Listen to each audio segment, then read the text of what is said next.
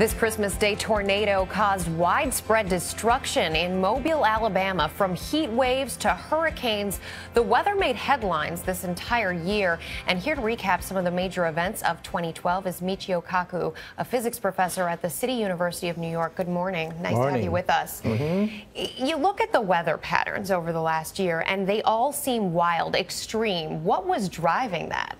Well, when you look outside, you say the weather's on steroids.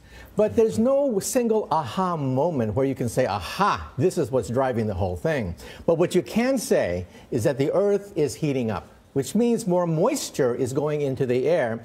And when moisture collides with cold air from Canada, watch out. That's what's driving hurricanes and tornadoes and droughts and even forest fires in Texas, for example. So the Earth has never been this hot before, as hot as it is now. This year could go down as one of the hottest years ever recorded in the history of science. The last 10 years goes down as the hottest 10 years ever recorded in the history of science. And that means more wacky weather, more moisture, more energy. Global warming is a misnomer. It should be called global swings, where we have flooding in one area, forest fires and droughts in another area simultaneously. Which means the world doesn't end tomorrow. It's just every little event is incrementally worse or more significant than it was before. That's right. When you look at the larger trend, you see something disturbing. All the glaciers on the Earth are receding. You see the fact that the North Polar ice caps has diminished by 50% just in the last 50 years. An area the size of the United States in terms of ice disappeared this year over the polar ice caps. The seasons are changing. Summer is longer, winter is shorter, tropical diseases are moving north. All the indicators show that the Earth is warming up, and that's what's driving some of this wacky weather. Does that foreshadow then more extreme weather in the future, or could we snap back? Get used to it.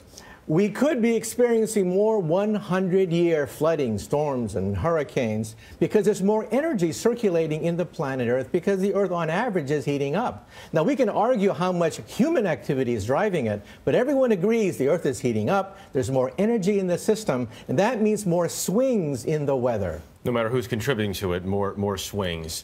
We certainly saw a swing just a couple months ago when Sandy came in, Superstorm Sandy. It wasn't technically a hurricane when it hit shore. Talk about Sandy a little bit. What happened? What came together for it to happen? And whether something like that is likely to happen again soon? Well, that $70 billion storm exceeded even the 100-year projections of New York City.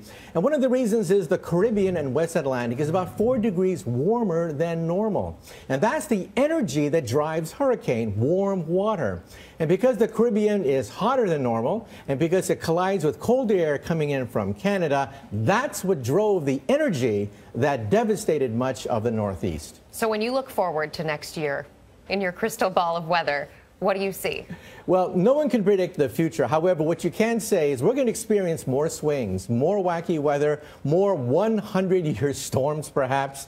Get used to it. This is the new normal. Is there one type of weather event, by the way, that becomes a little more extreme than others? Tornadoes, hurricanes, whatever else? Or is it just everything is affected? Everything on average, because it's the collision of two large air masses. One from Canada coming in, cold air from the jet stream, warm air coming in from the Gulf of Mexico. It's the collision of these two air masses that creates Tornado Alley, that creates many of the thunderstorms and determines the weather over the United States. And these weather patterns are now being affected on average by the warming of the Earth. Professor Kaku, thank you so much. Appreciate it. My pleasure.